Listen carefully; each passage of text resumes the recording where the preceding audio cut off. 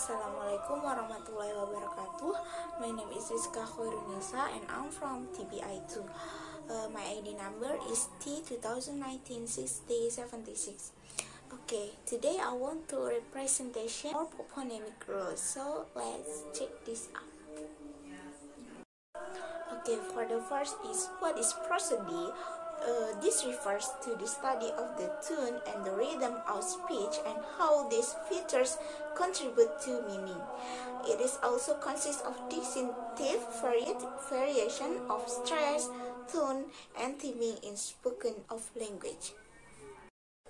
Okay, the next is the features of prosodic phonology, that is syllable structure, word stress, sentence and phrase stress, and the last is intonation. Okay, I want to explain just two features of the prosodic phonology. Okay, we'll start with the syllable. What is a syllable? It is commonly known to be a speech unit that is larger than a segment. Okay, the syllable have two types, that is open syllable as usually end in a vowel, and the closed syllable usually end in one or more consonant.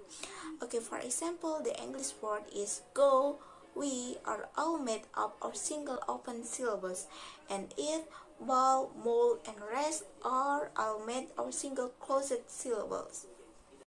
Okay, the next is what is the stress? It is the rhythm of a language.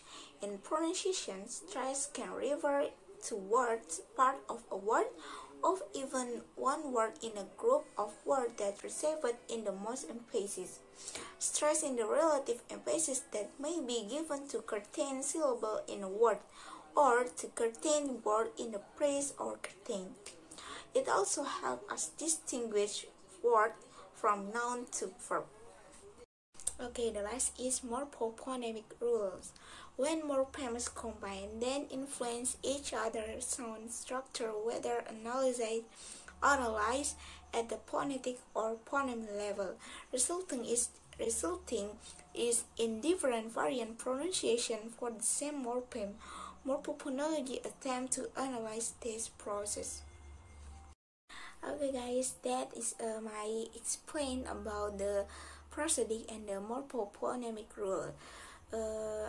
I'm so sorry if I have many mistakes from this presentation, and thank you for watching and see you.